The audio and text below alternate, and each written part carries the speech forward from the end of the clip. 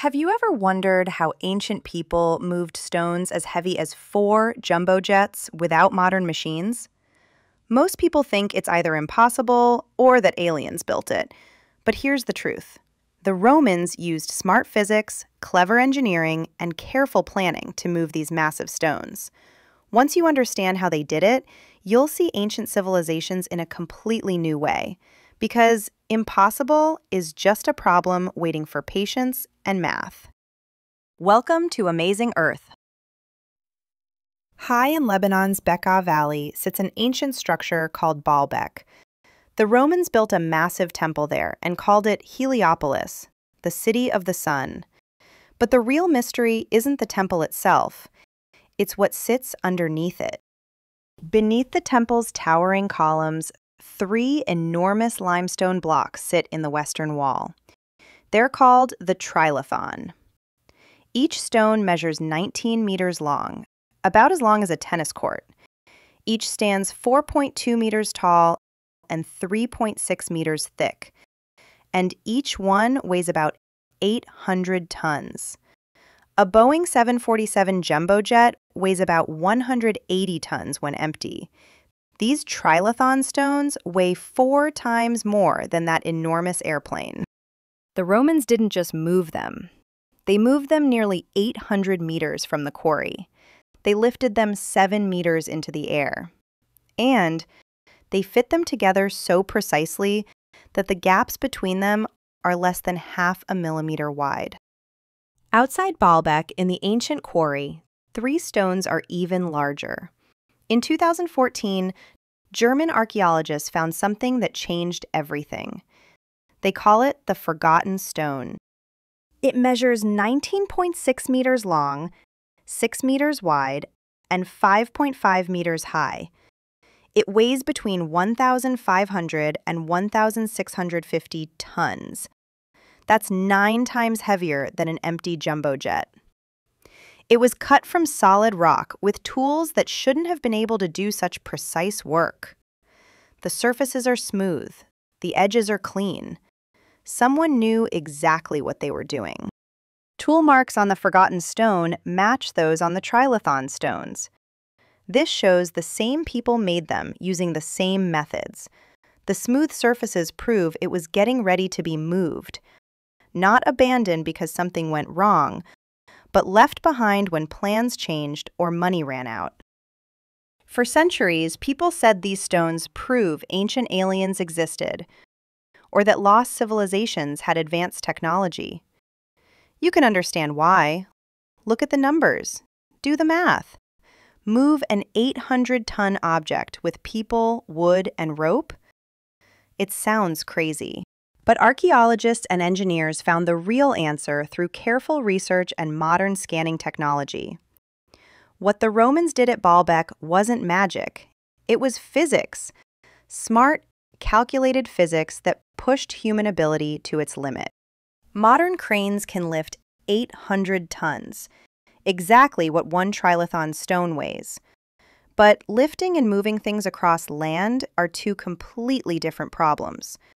The Romans had to cut these stones from solid rock without explosives, transport them 800 meters across land that wouldn't collapse under the weight, and position them with nearly perfect precision. Archaeologists found drawings etched directly onto the Trilithon stones.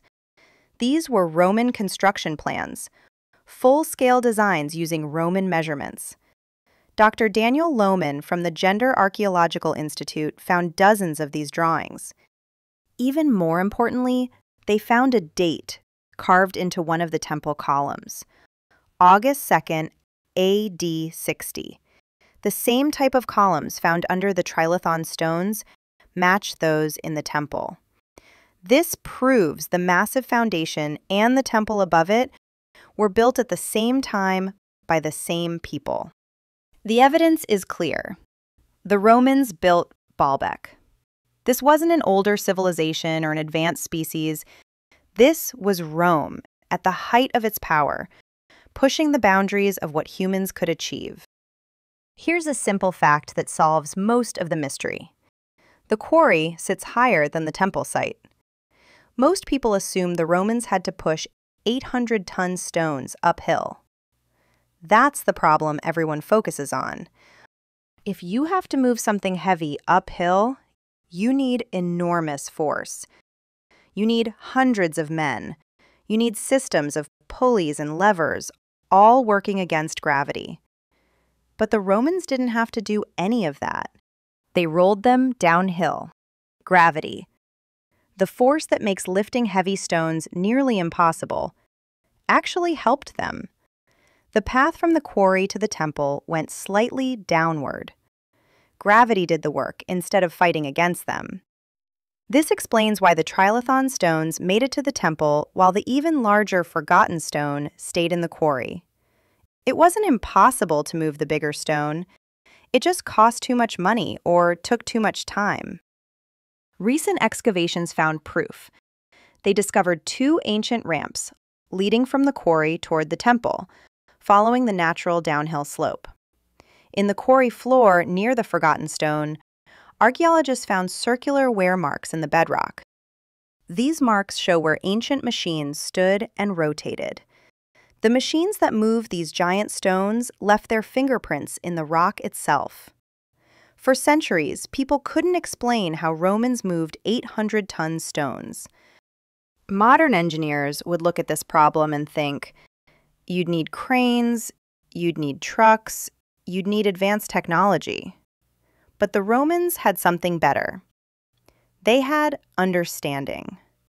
They knew that raw pulling power wasn't the only solution. They had a machine. Old, simple, but incredibly effective when used the right way. It's called a capstan. Picture this. 20 or 30 men stand in a circle around a vertical drum. Each man holds a wooden bar, like spokes on a wheel, and they all push in the same direction. As they walk in a circle, the drum rotates. That rotation multiplies their strength. What would take 200 men pulling in a line could be done by 30 men operating a capstan, all because of leverage.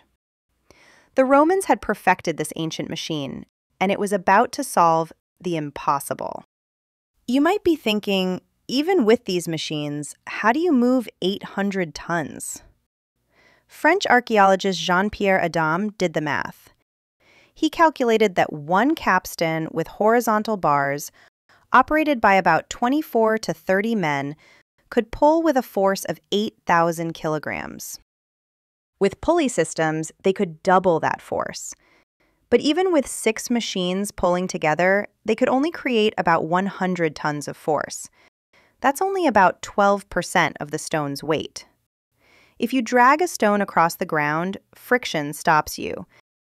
You need a pulling force equal to about 40% of the weight to overcome friction. For an 800-ton stone, that means you'd need 320 tons of pull. That sounds impossible. So how did the Romans actually do it? The answer is rolling. When you drag wood on wood, friction is strong. But when you place a stone on wooden rollers sitting on wooden rails, you're no longer sliding, you're rolling. This reduces the resistance to about 5% of the weight. So for an 800-ton stone, you'd need only 40 tons of pulling force. With the downhill slope helping them, suddenly moving an 800-ton stone becomes possible. Jean-Pierre Adam's calculations showed that with rollers and the help of gravity, about 144 men operating capstans could move the Trilithon stones. The Romans didn't have mysterious lost technology. They had something better. They understood how levers and rollers work. They had organized teams of workers, and they were willing to spend years completing their plans. If moving 800-ton stones still sounds impossible, history proves it can be done. We have real examples of humans moving stones even heavier than the Trilithon. In 1768, a granite boulder weighing about 1,250 tons needed to be moved 6 kilometers to the sea in St. Petersburg. This stone was heavier than the Trilithon. and it was successfully moved using only human power. Here's what that looked like. 400 men worked for 9 months. They used a sledge that slid over bronze spheres in a track, basically a giant ball bearing system. No engines, no modern cranes, just simple machines and organized teamwork.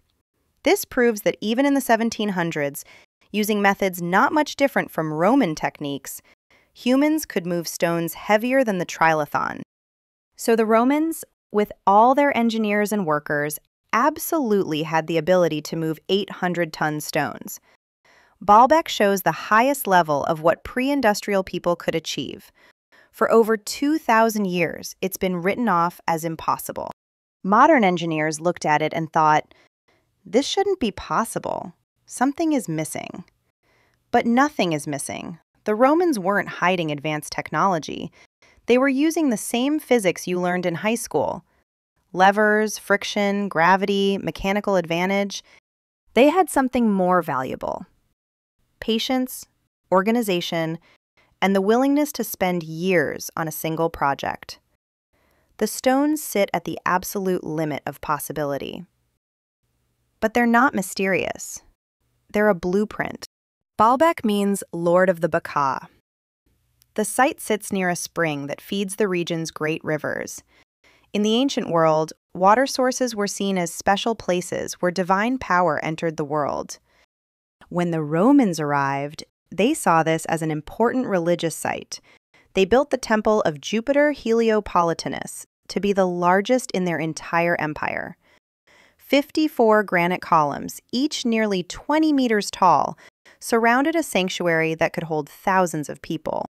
The Trilithon stones weren't just structural supports. They were religious statements. We are building for eternity.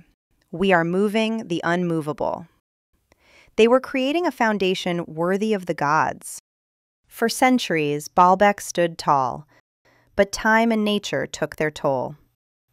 Byzantine emperors took the stones and used them for churches.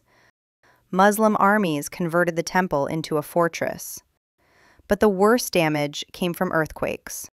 In 1759, violent earthquakes devastated the Bekaa Valley. They toppled columns and destroyed walls. The site might have been forgotten if German Emperor Wilhelm II hadn't visited in 1898. He started the first major restoration project. That decision saved Baalbek for the modern world and made it possible for scientists to finally solve the mystery. Since 2002, the German Archaeological Institute has used laser scanning and ground-penetrating radar to figure out how the temple was built. They've documented construction drawings etched into stone, the quarry transport ramps with compressed soil from heavy loads, and capstan wear marks in the bedrock.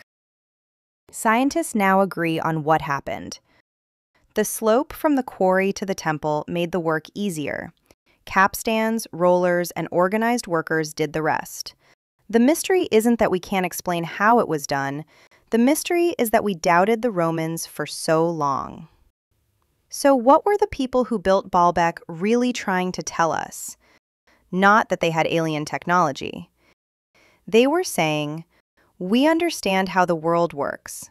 We understand physics, and we know that great achievements take patience. The Trilithon stones show human ability at its absolute limit. The precision, gaps less than 0.5 millimeter, is still hard to match today. Baalbek reminds us that ancient doesn't mean primitive. When you stand before these stones, their message is clear. We were here. We moved the unmovable. What we built proves that human cleverness has no limits except those we accept. Recent radar surveys have found possible hidden chambers beneath the platform. Scientists haven't excavated them yet. There's more to discover.